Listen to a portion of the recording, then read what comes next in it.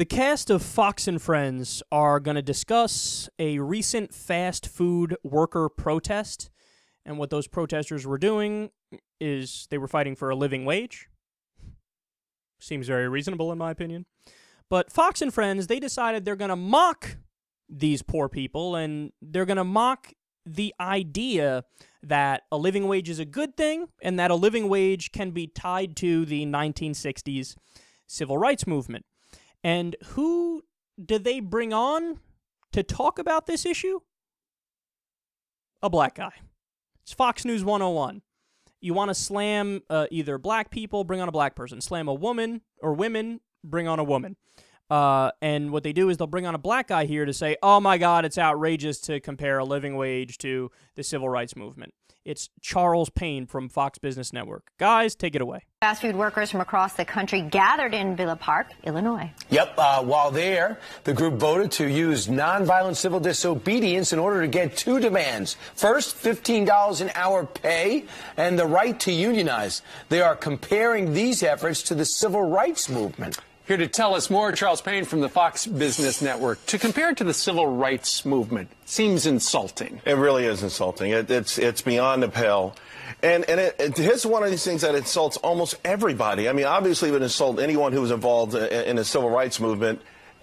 Whatever happened to the country that talked about the maximum? You know, like sky's the limit. We're quibbling over things where it's just really about creating divisiveness. It's not an economic solution to anything. And by the way, it still would be the minimum wage. And I think people out there want to think about maximum, how they can maximize their lives. You're talking about doubling the salary for the lowest skill sets out there. You're talking about really encouraging people or enabling people not to better themselves. Hey, why should I go to college at night if I'm going to get a raise from $7 to $15?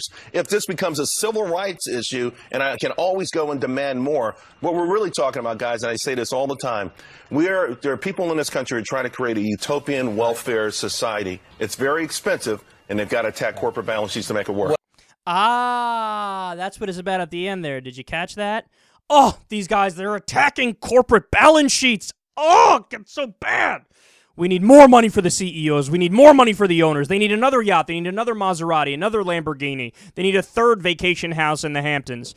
Guys, this CFO only made $3 million last year. For fuck's sake, we got to keep the wages of the workers low to give him more money. I love when they accidentally admit what this is actually about. And it's hilarious to me when people attack the idea of a utopia. Look, we all understand at this point, or most people understand, of course a utopia, a perfect society, is not possible. However, as I've always said, I don't believe in a utopia, but I believe in close to a utopia. I think we could get pretty fucking close to a utopia and have a society that makes sense, that's built on compassion and reason and rationality and all the proper principles and virtues that, we oftentimes see reflected in certain countries like Norway and Denmark and Iceland and Sweden, right? We can come very close to a society where people across the board are pretty happy. But he's mocking the idea. Nah, give these poor workers that can't live more money. Gross, that's so stupid. And then also, I mean, how stupid is Fox? How stupid are they? Oh, no, the civil rights movement. This is very disrespectful to anybody in the civil rights movement. They would be so angry. Quote, the March on Washington in the 60s, the height of the civil rights movement, had 10 concrete demands, one of which was a, quote, National Minimum Wage Act that will give all Americans a decent standard of living. They also pointed out that research showed at the time that anything less than $2 an hour fails to do this.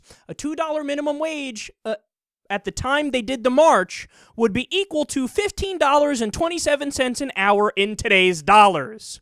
So you know what, guys? Fox, you're right. You're right. People in the civil rights movement would be outraged at this new round of protests where people are asking for a living wage of $15 an hour, but they would be outraged because they think they should be asking for $15.27. They're not asking for enough. The idea that the civil rights movement, that they weren't involved with the workers' rights movement and they weren't involved with getting people a living wage, that's the most ridiculous historical revisionism I've ever heard. Because even without looking up the specific numbers, I knew that the civil rights movement, they also fought for a living wage. I mean, for fuck's sake, when Dr. Martin Luther King Jr. was shot and killed, he was at a union event protesting for workers' rights. They don't know anything about history on Fox News, especially Fox and Friends. They know nothing. And they arrogantly go out there like, yeah, everybody in the civil rights movement would hate this. They're turning over in their graves looking at people, continuing their legacy and fighting for the exact same things they were fighting for. It's unbelievable, man. And the final thing I'll say, fucking Charles Payne, insufferable stupidity. You know, everybody's out there talking about the minimum. I want to talk about the maximum.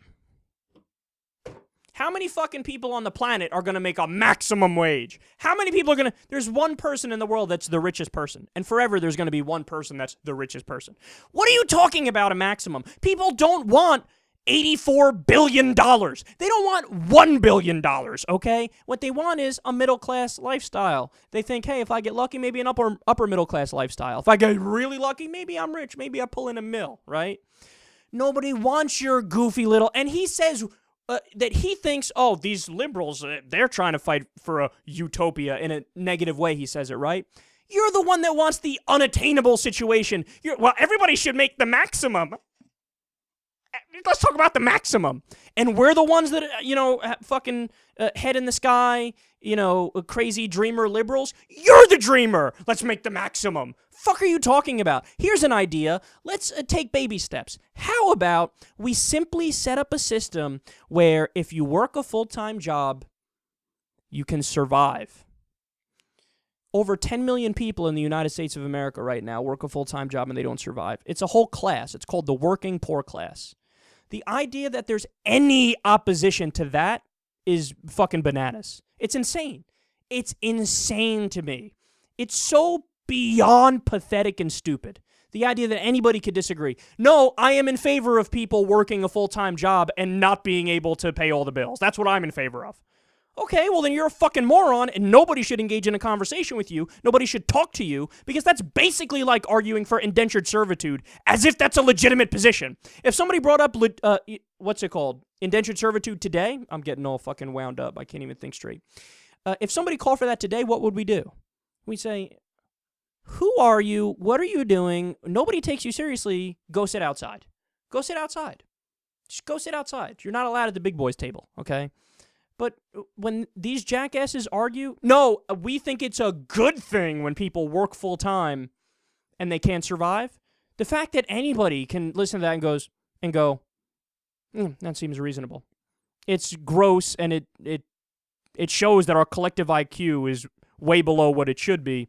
And all people who are rational, who are reasonable, who use logic, we all need to stand up and say, no. And we're going to fight until we get a living wage as the minimum wage. And if you don't agree with us, step aside.